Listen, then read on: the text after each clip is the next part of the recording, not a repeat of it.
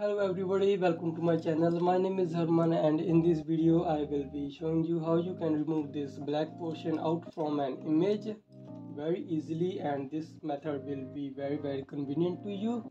So let's start our tutorial. First of all, you have to click on this layer mask. After that, press Ctrl A to select all this image and press Ctrl C to copy this. Hold down Alt and click on this layer mask. As you can see, now our layer mask is being appeared. So paste this layer by pressing Ctrl V. Now we have applied an image to an layer mask. So the white portion will be visible and the black portion will be transparent. Let's go back to our image. As you can see, we are unable to see much of the details. However, when we add a black background to an image, we can see it.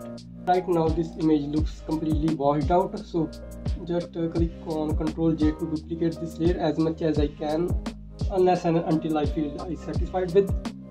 Right now, after that, let's put them in a group.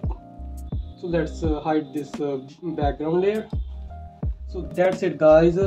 So we have made this completely transparent. I learned this method while I was working on a website which had a black background, so I need a transparent image in order to place it in a background. So thanks for watching this video, guys. I hope you like it.